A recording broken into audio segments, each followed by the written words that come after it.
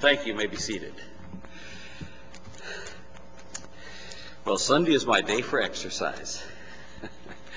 Let's take our Bibles and turn to the book of Acts. Tonight we're in Acts chapter 19. We're looking at verses 8 through 10. Hard hearts and hanging on. Acts chapter 19, verses 8 through 10. Now you recall that last week we actually covered the second part of Mighty in the Scriptures, and then also covered, Did You Get the Holy Ghost Yet? So we looked at the last part of Acts chapter 18, verses 24 through 28, and then we also looked at Acts chapter 19, verses 1 through 7. So very, very quickly I'm hoping to move through a review of that because it is foundational for what we are looking at tonight, which is hard hearts and hanging on. Let's join in prayer. Our gracious Heavenly Father, we thank you once again for the privilege of studying your word. We pray that you will teach us to be men and women who are mighty in the Scriptures. That is where we get our strength from. That is where we are able to continue hanging on in spite of opposition, as we'll be seeing tonight. Help us to be men and women who, when we are tempted to get discouraged, go back to what your word has to say.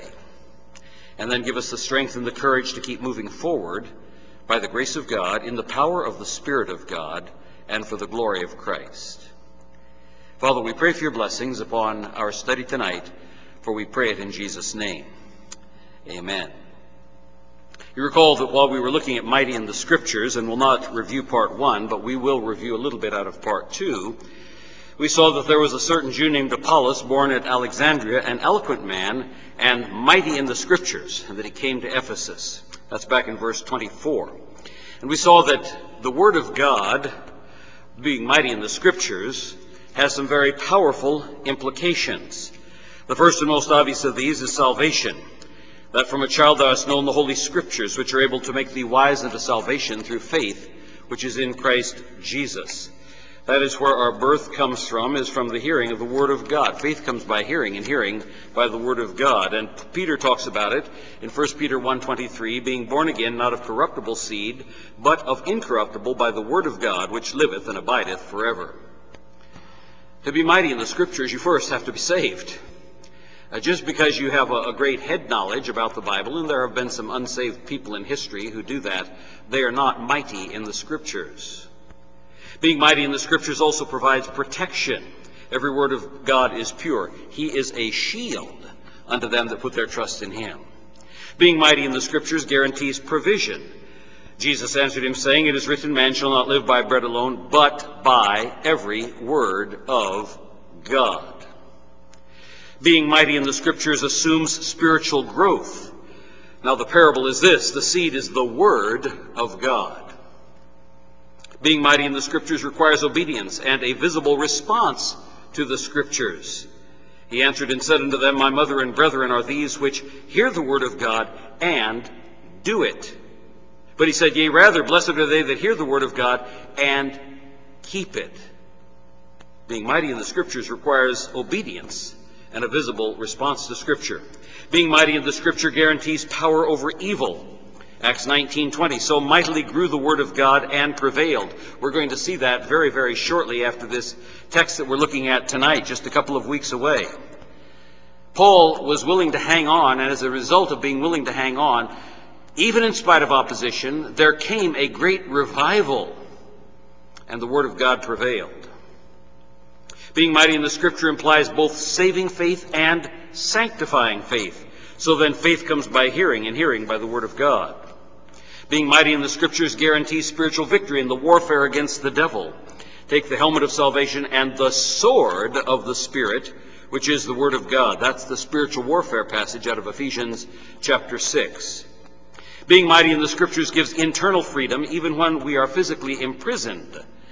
Wherein I suffer trouble as an evildoer, even unto bonds, but the word of God is not bound.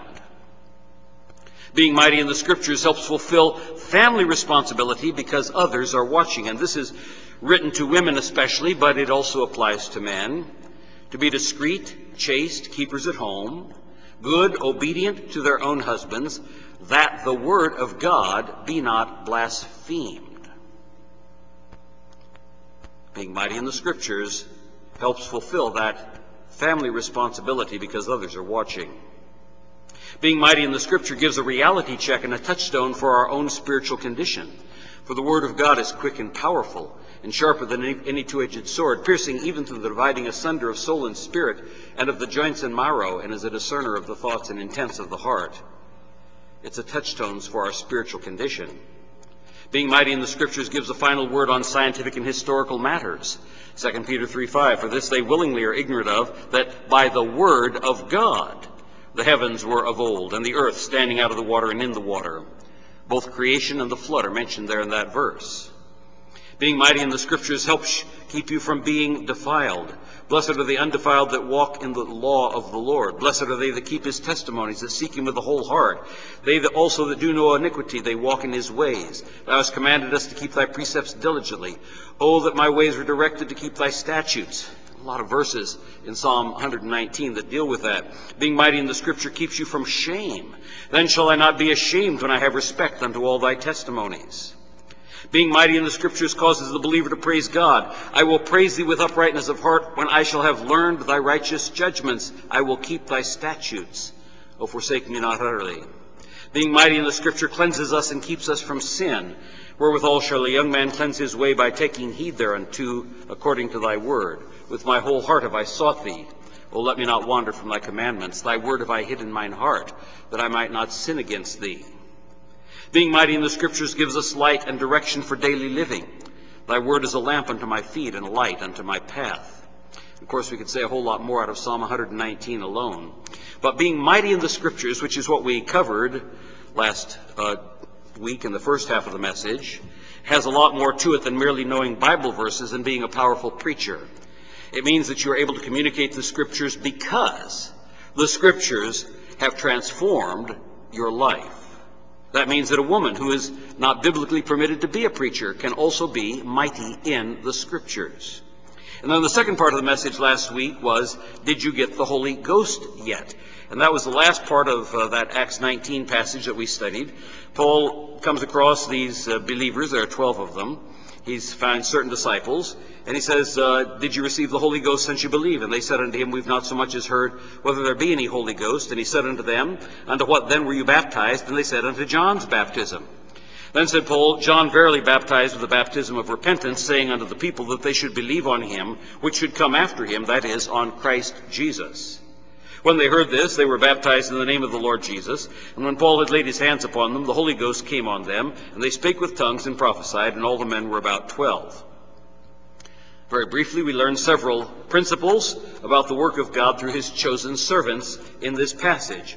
Verse 1, we learned that God places his servants in strategic locations at different periods in their lives, and often causes different choice servants to go to the same place because they have different gifts that are needed by the people in that place. And we contrasted all the people that have been there in Ephesus and how Paul is there at this point. We're going to find that there's going to be some believers in Ephesus and some hardness of heart tonight, but because Paul stuck it out, there comes a great revival. The second thing that we learned out of that passage was that verse introduced us to the very last new group of believers to be brought into the body of Christ. These were Old Testament believers who were disciples of John the Baptist. In verse 2, we saw the key verse was a very serious verse for charismatic misinterpretation. The Charismatics and Pentecostals use that verse to teach a second blessing after salvation, and they claim that you can trust Christ and be saved but not yet have the Holy Spirit, and perhaps not for many years, or maybe even not during your entire lifetime. And we saw that that was wrong for several reasons. First, in this dispensation, you cannot be saved without having the Holy Spirit. Receiving the 31 automatic works of the Holy Spirit at the moment of salvation is part of the package of New Testament salvation, including the permanently indwelling Holy Spirit of God. Romans 8:9 tells us that. But you are not in the flesh, but in the Spirit, if so be that the Spirit of God dwell in you. Now, if any man have not the Spirit of Christ, he is none of his. So if you say, well, yeah, I trusted Christ and I got saved, but I don't have the Holy Spirit, Paul says here, if any man has not the Spirit of Christ, He is none of his. And that's in the context of the Spirit of God dwelling in you. In the Old Testament, we saw that the Holy Spirit came upon people and sometimes came into people for power, so that they would have the Holy Spirit for a time, but then the Holy Spirit would leave them. He came on them for power, but he could also be withdrawn. And that's why David prays in Psalm 51, verse 10 and 11, "Create in me a clean heart, O God, and renew a right spirit within me. Cast me not away from thy presence, and take not thy Holy Spirit from me." David understood, recognized the possibility of God withdrawing his spirit. That had happened to King Saul. The Holy Spirit had come upon King Saul, and we see that over in 1 Samuel. But then God withdrew his Holy Spirit from King Saul, removed him from the throne, and put David in his place. And we'll be looking at some of those passages tonight. We know the Holy Spirit entered into people in the Old Testament because the New Testament says so. Peter, speaking of looking forward to Christ whom we have not seen, receiving the end of your faith, even the salvation of your souls, this is 1 Peter chapter 1, verse 10 now, "Of which salvation the prophets have inquired and searched diligently, who prophesied of the grace that should come unto you." Verse 11, our key verse, proves that the Holy Spirit did come inside of people in the Old Testament, not merely upon them. "Searching what manner of time the Spirit of Christ, which was in them, did signify, when it testified beforehand the sufferings of Christ and the glory that should be revealed." The second phrase that we looked at there in some detail last week was that phrase, "since you believed." And we saw that that does not indicate a time sequence in the Greek. In other words, one event followed by a space of time followed by a second event, which is what the charismatics teach. They teach you can get saved, then you can go for long periods and perhaps all the way to your death before you receive the second event, which is the work of the Holy Spirit coming into you. Have you received the Holy Spirit since you believed? Literally translated, we saw that is, having believed, have you received the Holy Ghost? In other words, Paul was trying to determine what their spiritual state was, because he knew the reception of the Holy Ghost, ever since Acts chapter 2, was a guaranteed automatic result of trusting in the finished work of Christ. We'll look at a similar construction over in Ephesians chapter 1. We'll not go over that again tonight. John not only taught the coming of Christ, remember they'd been baptized unto the baptism of John. These were disciples of John. And John had taught not only the coming of Christ, but John also taught the coming of the Holy Spirit. These people knew that, but they did not know that Jesus had come, died, been buried, risen, ascended, and had already sent the Holy Spirit. They were in the position of Old Testament states, still waiting for the coming of the Messiah. And this is the last group to be brought into the body of Christ here in Acts chapter 19. John prophesied the coming of the Holy Spirit. Matthew chapter 3, verse 11. "I indeed baptize you with water unto repentance, but he that cometh after me is mightier than I," and that's, of course, the prophecy of the Messiah, "whose shoes I am not worthy to bear." Here's the quote about the baptism of the Holy Spirit. "He shall baptize you with the Holy Ghost and with fire." So John's disciples knew that. They were disciples of John. "Whose fan is in his hand, and he will thoroughly purge his floor and gather his wheat into the garner, but he will burn up the chaff with unquenchable fire." And that's what brings us to tonight, verses 8 through 10, hard hearts and hanging on. "And he went into the synagogue and spake boldly for the space of 3 months, disputing and persuading the things concerning the kingdom of God." And we might pause and mention that did not merely mean 1 hour with all the rest of the service included, 2 on Saturday morning, where sometimes the people showed up and sometimes they didn't, and sort of hit and miss for them. He went into the synagogue and disputed. Paul was there every day. He was there for 90 days. He was not only there on the Sabbath day, he was reasoning with them, talking with them out of the Old Testament scriptures. These were long sessions that were going on at this point. The Apostle Paul wasn't giving little homilies that were 20 minutes in length and then sat down while the choir sang another anthem. They sang a final hymn and they had a benediction. It's not the way that it worked. Paul went in and he was reasoning with them every day. "But when divers were hardened and believed not, but spake evil of that way before the multitude, he departed from them and separated the disciples, disputing daily in the school of one Tyrannus." Very interesting. We find the Apostle Paul often stays in the same location when he gets run out of the synagogue, and he goes very close by. Like he went right to the house next door when he was in Corinth and preached there, and the ruler of the synagogue got converted, and then later another ruler of the synagogue got converted. They could hear him preaching through the walls. He hung out right next door. Here we find him doing the same thing. He stays in town, and he begins to dispute in the school of one Tyrannus. Very interesting phrase there. John Lightfoot, who is a very, very famous scholar of the last century who did a great deal of research on this, tells us that there were many places where a synagogue was also associated with what we would call a divinity school, where there would be a rabbi who was training in the divinity school and who was teaching the Old Testament scriptures to his students so that they could also become rabbis. We don't know that for sure about Tyrannus, but that's a possibility. That Tyrannus was one of those in the synagogue who went with Paul while the others rejected, and he said, well, look, you can come over to my school. Come on in, and you can help train my divinity students. God opens unique doors when we do what he tells us to do.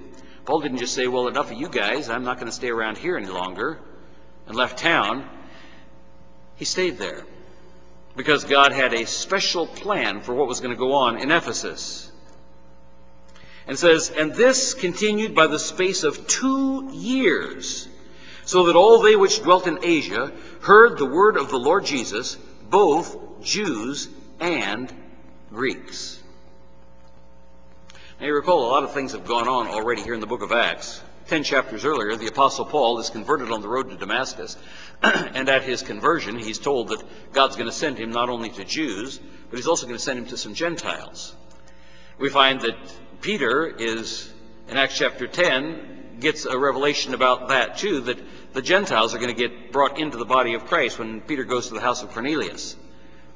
We find that God is moving in the book of Acts from that very exclusive group of Jewish men in Acts chapter 2 to those who are both men and women in Acts chapter 8 with the Samaritan revival, to one who is neither male nor female, and he's not a Jew and not a Gentile. I mean, he's converted from being a Gentile to being a Jew. That's the Ethiopian eunuch. And then we move to the Gentiles who are 100% Gentiles and part of the persecuting nation in Acts chapter 10.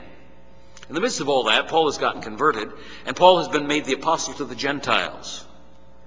And so we find here that as he is preaching, he doesn't avoid Jews. He always goes to the synagogue first whenever there's the opportunity to do so. But he's also reaching out to the Gentiles, both Jews and Greeks, verse 10. Now, as we look at these 3 verses here, at least I as a pastor, see some things that I have experienced. Every preacher, every evangelist, every pastor has had at some time to deal with people who hardened their hearts to the preaching of the Word of God. On Sunday mornings, we've been seeing the incredible hardness of Pharaoh's heart, and those of you who've been with us on Sunday morning know that is an incredibly hard heart after you see some of the details about the plagues that God sent on Egypt. Some of them were quite miserable plagues. And we saw this morning that God reached down and touched Pharaoh's heart. First time out of all the plagues that have gone on so far. God reached down and touched Pharaoh's heart and actually put some fear into Pharaoh's heart. And he went about in a pseudo-repentance. We didn't get that far in the message this morning. Lord willing, we'll be talking about that next week. Where he says, I have sinned in my people. The Lord is righteous and we are wicked. But we find it wasn't genuine repentance. Because genuine repentance changes your life. It was only verbal assent to get the pain to go away. But I'm not going to preach next Sunday's morning message right now. But we see something there. We see the incredible hardness of Pharaoh's heart even after God gave him multiple opportunities to repent. And for 90 days, God was giving the people there the opportunity to repent. People responded both to Christ and the Apostle Paul with belief and also with hard hearts. So it should come as no surprise to us when they respond to our message with hard hearts and, in some cases, with very cruel rejection. That's, of course, what happened to our Lord Jesus Christ. So we need to learn, and I'm saying this as much to myself as to any of you, don't take it personally.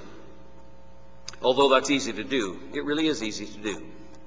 You know, you preach your heart out, you teach as clearly as you can, and people harden their hearts. And sometimes it shows up just sort of as a yawn and That's interesting, when in fact it's not. Or with antagonism and bitterness and rejection. A pastor, a Bible teacher, an evangelist needs to recognize that they've not rejected you, they've rejected the Word of God. But you know, there's some very serious consequences for rejecting the Word of God spoken by His servants. If they speak the Word of God faithfully and truly, there are serious consequences for rejecting the Word of God. Now, it's really easy to take rejection personally. I know I've been there. Sometimes I've been there with you as a congregation. But let me just give you a couple of illustrations about this principle out of the life of Samuel. We're in 1 Samuel chapter 8 for just a few moments here, beginning in verse 4. Then all the elders of Israel gathered themselves together and came to Samuel unto Ramah. Now Samuel has been a judge of Israel for many years, but a faithful judge. He's the very last of the judges.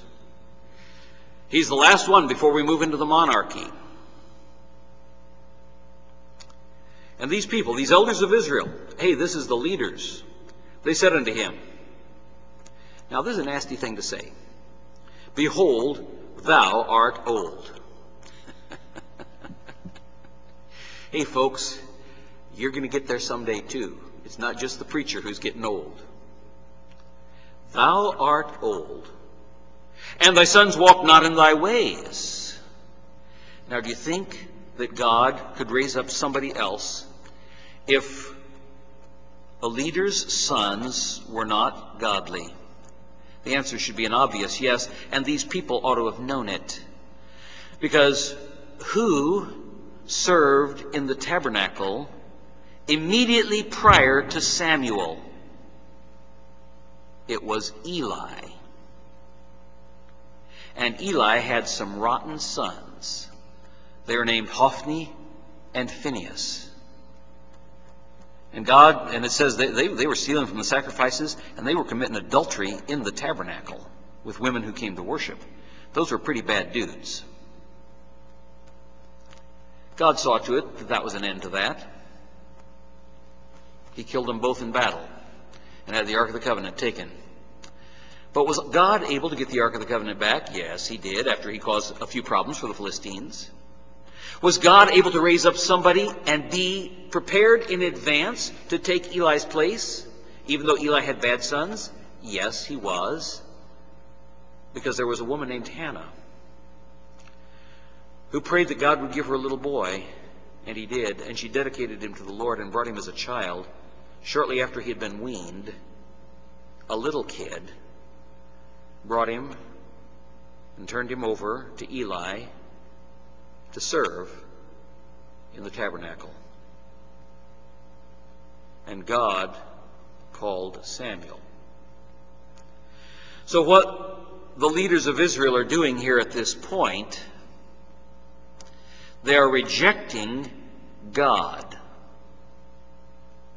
Because God is able. He had shown it to them in their own lifetimes when He raised up Samuel, and none of them could criticize Samuel.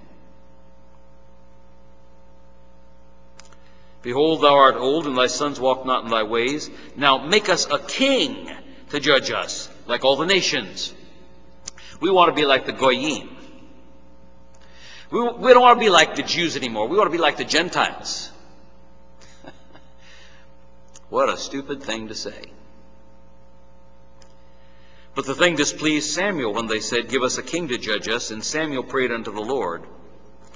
And the Lord said unto Samuel, it's okay, don't worry about it.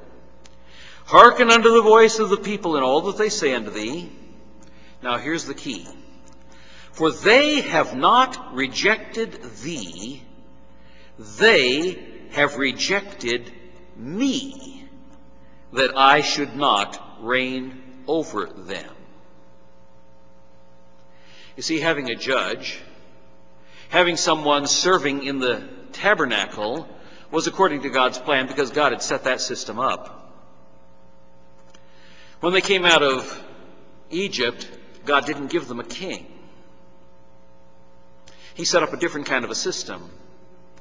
But they wanted a system like the world. Did you know that there are a lot of churches today who no longer want to function on the basis of New Testament church structure, but they want to function on the basis of business structure, corporation structure? We could talk a lot about that tonight. I know I'm a corporate lawyer for nonprofit corporations. Be careful. This is what Israel did. They didn't like the structure that God gave them. They wanted to be like the world around them. They have not rejected thee, for they have rejected me, that I should not reign over them. God was the king. According to all the works which they have done since the day I brought them out of Egypt unto this day, wherewithal they have forsaken me and served other gods, so do they also unto thee. Hey, if they did it to me, do you not think they're going to do it to you? If they did it to Jesus, don't they think you're going to do it to you? If they did it to all the apostles, do you not think they're going to do it to you? If you're functioning the way God wants you to function, you can expect the same kind of results. This is a principle that goes all the way back into the Old Testament. Now therefore hearken unto their voice, howbeit yet protest solemnly unto them, and show them the manner of the king that shall reign over them. Tell them what's going to be like. They have this pie-in-the-sky kind of an idea. They have this warm, fuzzy glow about, man, the nations around us seem to be functioning really, really well, so we ought to do that too. Okay, tell them what it's going to be like. And Samuel told all the words of the Lord unto the people that asked of him a king. And he said, this will be the manner of the king that shall reign over you. He will take your sons and appoint them for himself, for his chariots, and to be his horsemen. Some shall run before his chariots, and he will appoint him captains over thousands and captains over 50s, and will set them to ear his ground, that is to reap his harvest, to make his instruments of war and instruments for his chariots. And he will take your daughters to be confectionaries and to be cooks and to be bakers. And he will take your fields and your vineyards and your olive yards. Ever heard of taxation? Even the best of them, and give them to his servants. Taking from one to give to somebody else. Do we have any kind of handout system like that here in the United States? And he will take the tenth of your seed and of your vineyards, and give to his officers and to his servants. And he will take your men servants and your maid servants and your goodliest young men and your asses, and put them to his work. He will take the tenth of your sheep, and you shall be his servants. And you shall cry out in that day, because your king, which you shall have chosen you, and the Lord will not hear you in that day. This is what's called the point of no return principle. We make choices as we go through life.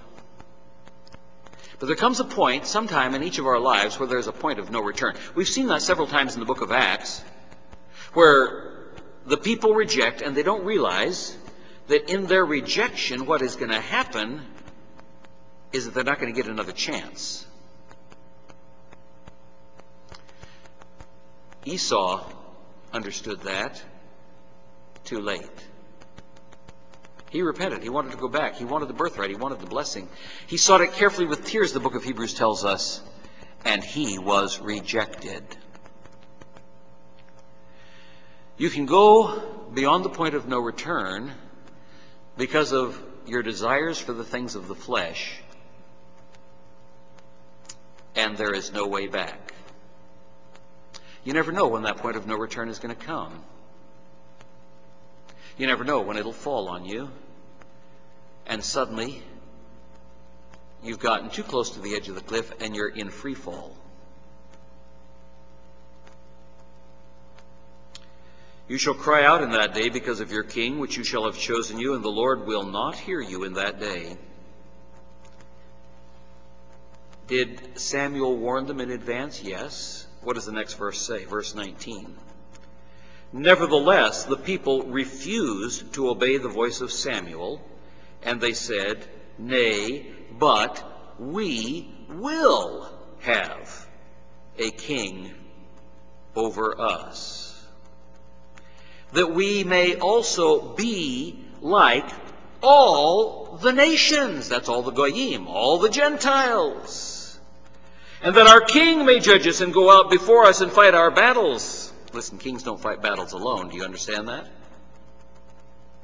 Kings have control of your sons and your husbands, and kings send them into battle to die.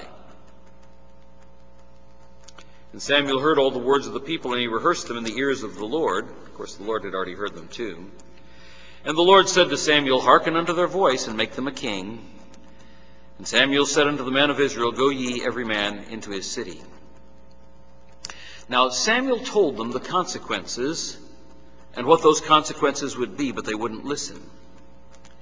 You know that there were even worse consequences as the history of Israel progressed, with many wicked kings, and after the divided kingdom, lots more wicked kings. The north had only wicked kings, and the south had mostly wicked kings, until God removed the northern kingdom, Israel, with the hand of Assyria, and the southern kingdom, Judah, by the hand of Babylon. When we reject God's word faithfully spoken by God's man, that is in fact rejecting God. The folks here in our text tonight don't understand that. But it is rejecting God, even though God graciously granted them their request by giving them what was humanly best. Here in the case of Samuel, first of all, we'll see that. In chapter 10, this is 2 chapters later, Samuel calls the people together, and he calls them unto the Lord to Mizpah. And he said unto the children of Israel, verse 18, thus saith the Lord God of Israel, I brought you up, Israel, out of Egypt, and delivered you out of the hand of the Egyptians, and out of the hand of all kingdoms, and of them that oppressed you. Now, we're studying that in the morning worship services as we study the book of Exodus. That's leading up to the Exodus and God delivering his people. Do you know how many times God goes back during the course of the history of Israel and through his prophets reminds them of Egypt, the world, bondage, and his deliverance? Hundreds of times. That's a key theme all the way through the Old Testament. Here Samuel is reminding them of that. Go back to your roots. Understand from what you've been delivered. God was their king. And ye have, verse 19, this day rejected your God, who himself saved you out of all your adversities and your tribulations, and ye have said unto him.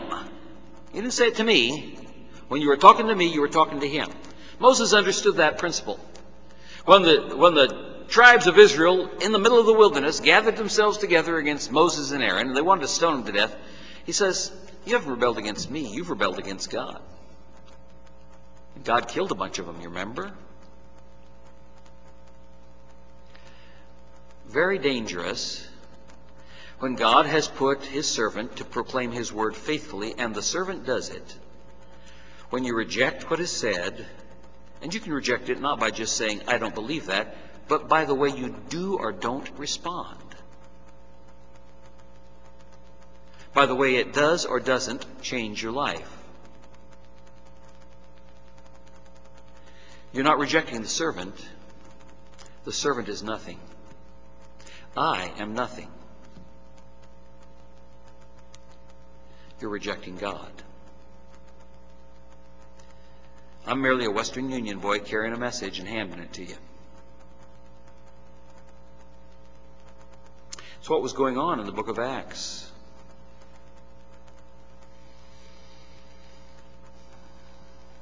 You have rejected this day your God, who himself saved you out of all your adversities and tribulations, and you have said unto him, nay, but set a king over us. Okay? So here we go. Now therefore present yourselves before the Lord by your tribes and by your thousands.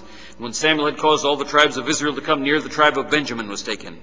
When he had caused the tribe of Benjamin to come near by their families, the family of Matri was taken.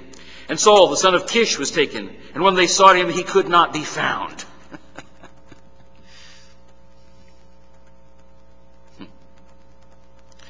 You know, some of you, though you shouldn't have done it, have played the lottery. Some of you have bought those little scratch-off things that they sell at the Wawa down here. I never go into the Wawa, but I understand they sell those things. And different gas stations and places around here. You know, I think they were probably holding their breath thinking, wow, this is cool. This is like a lottery. We're rolling the dice. We're seeing who's going to get it. Because at the end, there's going to be somebody it comes up with. And the jackpot is hit. And the $1 million sign or $100 million or whatever it is. You see these signs by the highways. You're driving in toward Philadelphia. And they open the box. And it's empty. I think God was having a little bit of fun with them at that point. Because Saul couldn't be found. So they decided, well, we better ask God where he is. Therefore they inquired of the Lord further, if the man should come yet thither. And the Lord answered, behold, he hath hid himself among the stuff. Go dig through the baggage and you'll find the guy. And they ran and fetched him thence. And when he stood among the people, he was higher than any of the people from his shoulders and upward. And Samuel said to all the people, see ye him whom the Lord hath chosen, that there is none like him among all the people? And all the people shouted and said, God save the king. Now God didn't give them some wimp.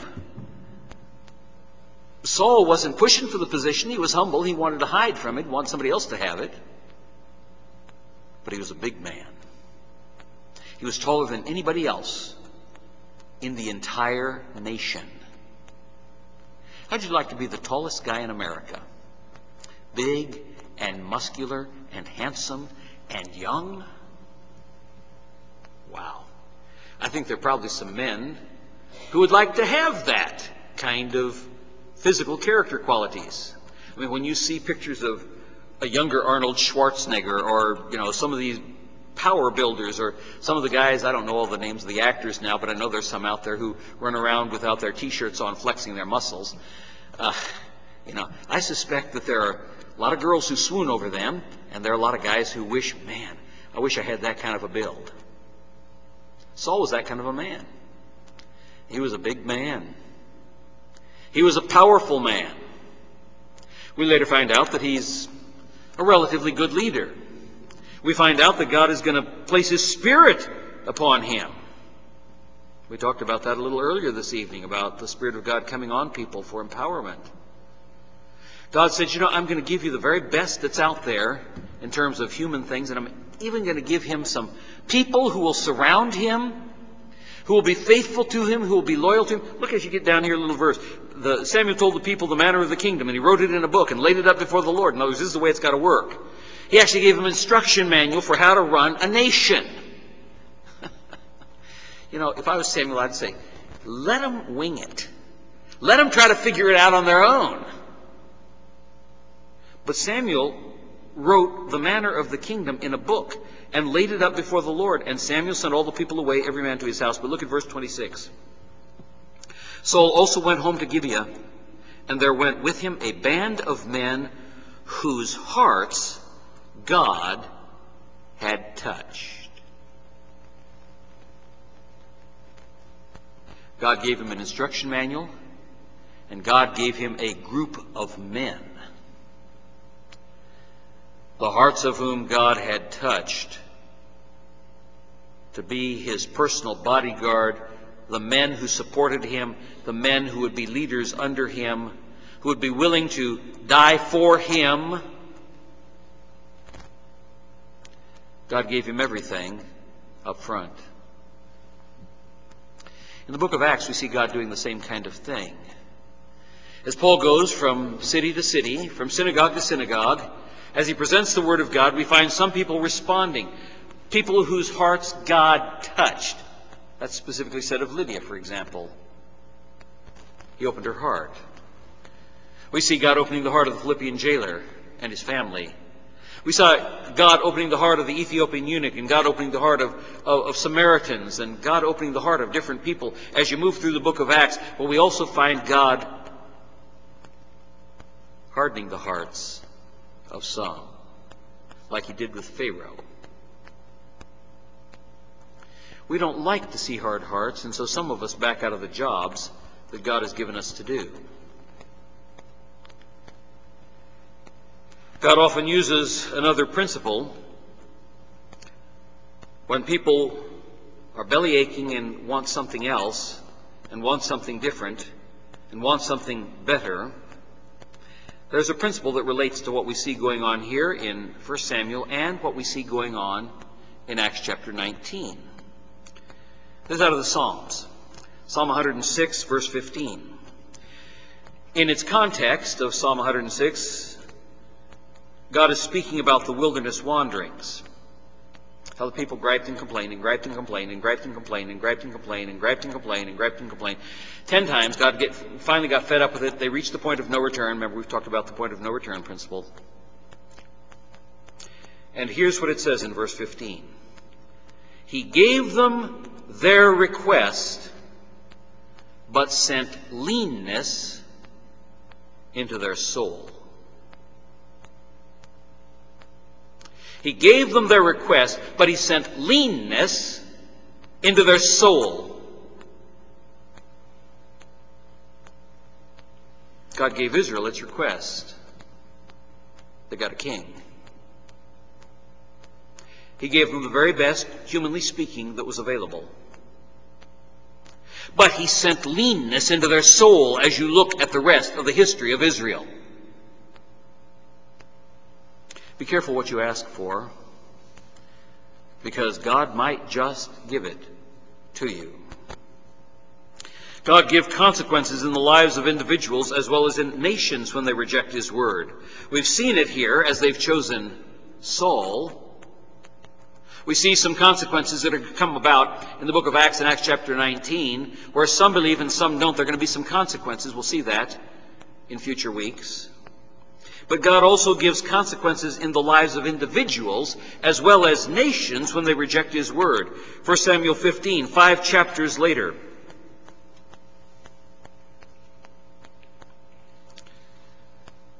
Saul has just beat the Amalekites.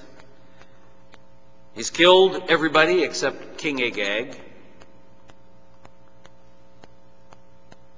He also missed either Agag's wife or one of his sons at least, because we find, as I mentioned this morning, Haman is an Agagite. In the book of Esther, he's a descendant of Agag. He spared alive the sheep and the oxen that were the very best. He killed all the junk, but he spared the good ones. God had said, kill everything. 1 Samuel 15, verse 16. Then Samuel said unto Saul, Stay, and I will tell thee what the Lord hath said to me this night. And he said unto him, Say on. And Samuel said, When thou wast little in thine own sight, wast thou not made the head of the tribes of Israel, and the Lord anointed thee king over Israel? That's what we've just read about. He was little in his own sight. He was a big man, but he had hidden among the baggage.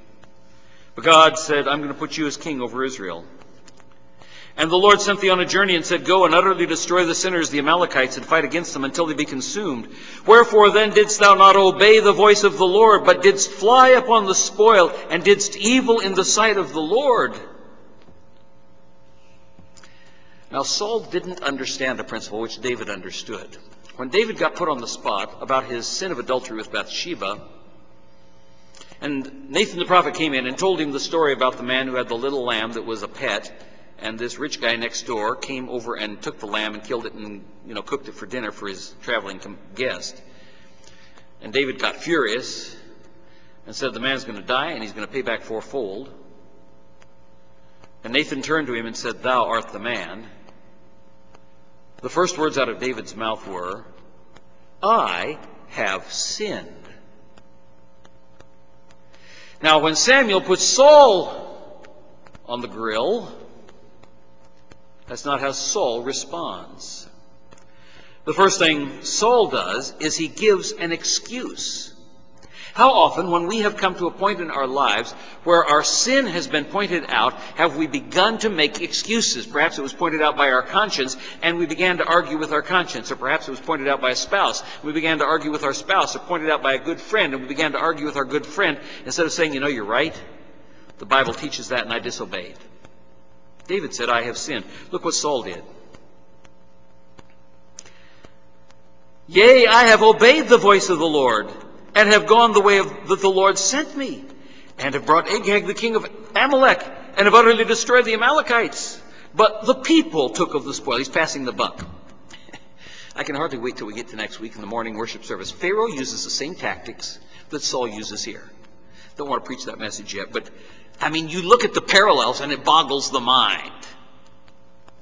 The people took of the spoil, the sheep and the oxen, the chief of the things which should have been utterly destroyed, to sacrifice unto the Lord thy God in Gilgal. Oh, let's get spiritual about it. And Samuel said, hath the Lord his great delight in burnt offerings and sacrifices, as in obeying the voice of the Lord. We just finished talking about that, didn't we? Mighty in the Scriptures means that you hear and obey.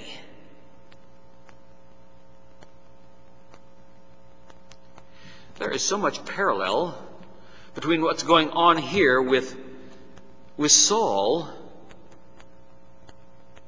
and what's going on over in Acts chapter, end of Act 18 and first part of chapter 19. It's incredible. You see people responding in precisely the same ways in both places. Behold, to obey is better than sacrifice, and to hearken than the fat of rams. For rebellion is as the sin of witchcraft, and stubbornness is as iniquity and idolatry. Because thou hast rejected the word of the Lord, he hath also rejected thee from being king.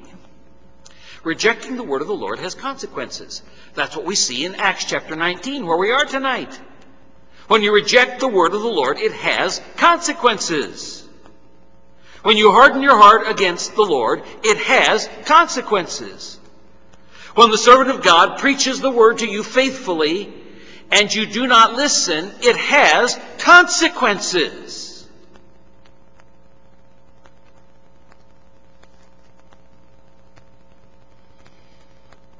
Because thou hast rejected the word of the Lord, he hath also rejected thee from being king. Samuel says, no, don't say that. Don't say that. Please come and sacrifice with me. Let's make things up. Let's do it right. Let's do the right thing the right way. Verse 28, Samuel said unto him, the Lord hath rent the kingdom of Israel from thee this day, and hath given it to thy neighbor of thine that is better than thou. Saul had gone into free fall. He disobeyed one too many times.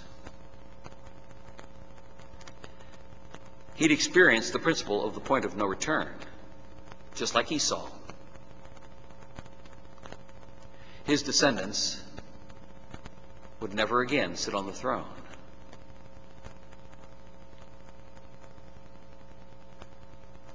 What have you and I lost? I look back over my life, and I'm sure there are things that I have lost, having reached some point of no return because I didn't obey. I knew what was right, but didn't do it. Things lost. Things lost for eternity, because heavenly rewards last for eternity. The stuff you get here doesn't last for eternity. Understand?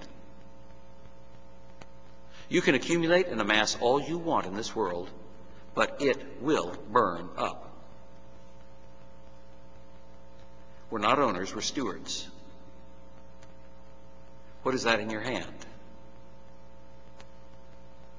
Time, talent, energy, resources, money, lands, goods, collectibles, stuff. You're not an owner, you're a steward. There are so many interrelated principles here when we begin to compare Old Testament with New Testament, and that's what we're supposed to do. These things were written for our edification, upon whom the ends of the world are come. These things are written for exhorting us, so that we might know how to live, not just what to believe. Now, I want to show you something about the grace of God in this context and in the context of the book of Acts. We see points of no return. We see chastening hand of God. We see removal of the Holy Spirit. All those things are being discussed in our text in the book of Acts. Now let me show you the grace of God.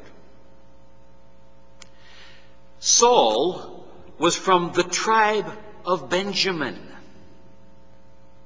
He was the very biggest man in all of Israel. He was young, strong, handsome. But did you know, and I'm sure you did, that there was another man from the tribe of Benjamin named Saul also? Except he was small and ugly. The Bible says so. In fact, he had his name changed from Saul to another name that means little guy. Acts 13:9. We've already gone through this passage 6 chapters ago. Then Saul, who also is called Paul. Paulos means little one. Little guy. What a different Saul from the Saul who was king of Israel. Filled with the Holy Ghost. The Holy Ghost had come on Saul in the Old Testament, but had left, and that's why David, fearful of the same thing happening to him, says, Lord, take not thy Holy Spirit from me. Filled with the Holy Ghost, set his eyes on him, and here he does battle with the devil, instead of like Saul trying to get the devil's goods. Here in chapter 13 is where Saul gets his name changed to Paul. It's of interest to note that the only time the name Saul is used of Paul after this point in the book of Acts is when Paul goes back and refers historically to when he met Christ on the road to Damascus, and the name Saul is never used of Paul anywhere else in the New Testament. He was changed. He was totally, utterly transformed. Now remember, we looked at Jacob when we were going through the book of Genesis. And Jacob had his name changed to Israel. But we see some flip-flops with him, where sometimes after that he's referred to as Jacob, and sometimes after that he's referred to as Israel. One name means supplanter, another name means prince with God. And he flip-flops. And he growls in carnality.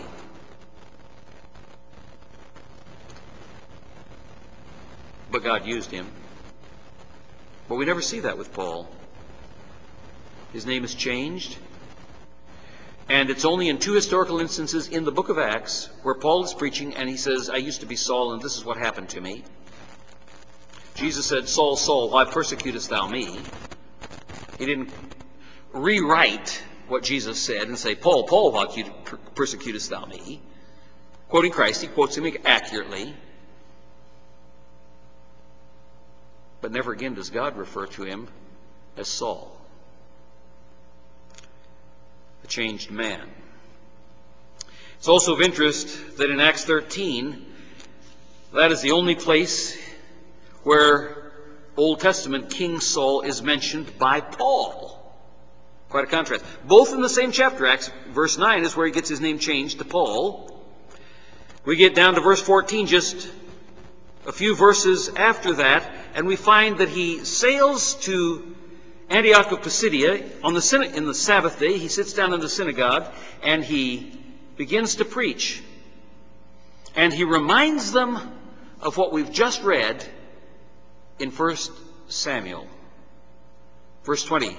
After that he gave them judges about the space of 450 years until Samuel the prophet. And afterward they desired a king, and God gave unto them Saul, the son of Kish, a man of the tribe of Benjamin, by the space of 40 years. And when he had removed him, he raised up unto them David to be their king, to whom also he gave testimony and said, I have found David the son of Jesse, a man after mine own heart, which shall fulfill all my will. What an indictment against Saul. The people wanted a king. God said, I'll give you the best that's out there right now, humanly speaking. They were excited. They all cheered. They clapped. They shouted. Stomped their feet. Jumped up and down. Had a Vizzy's party. But David was a man after God's own heart, who would fulfill all his will.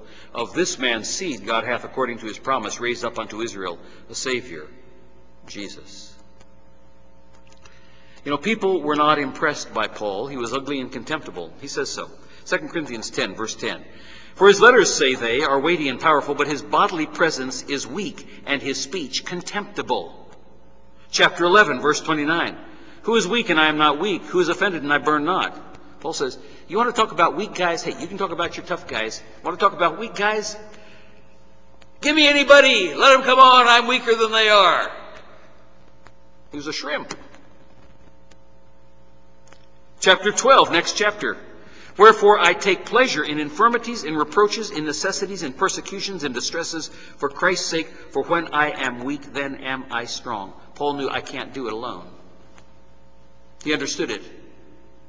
God had chosen a man who simply couldn't do it. And that's why Christ got the glory. You know, I think that should give hope to all of us for being useful in the service of Christ. It's a point the New Testament makes quite frequently. Let me give you just a couple of illustrations.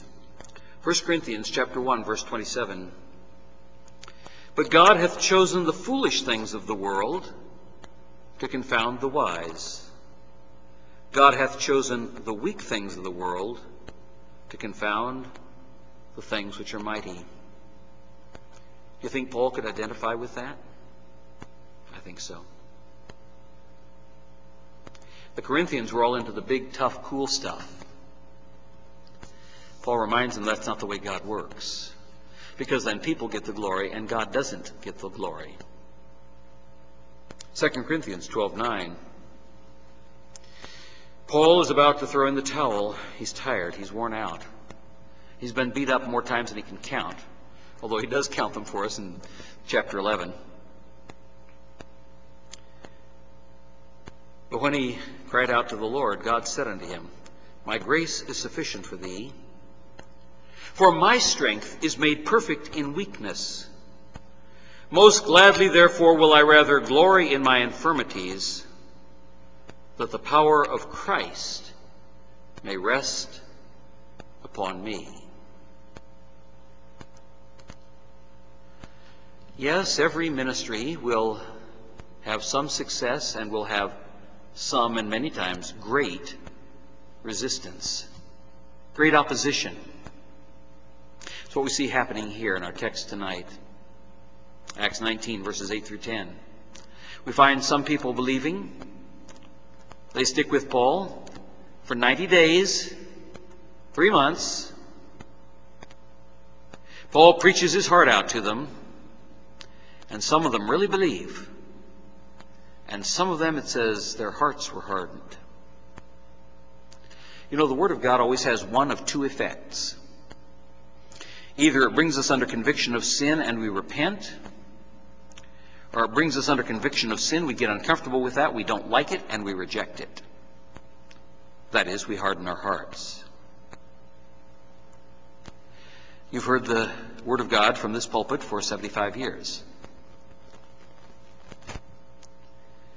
You've heard many missionaries, different pastors. Some you probably liked, some you probably didn't.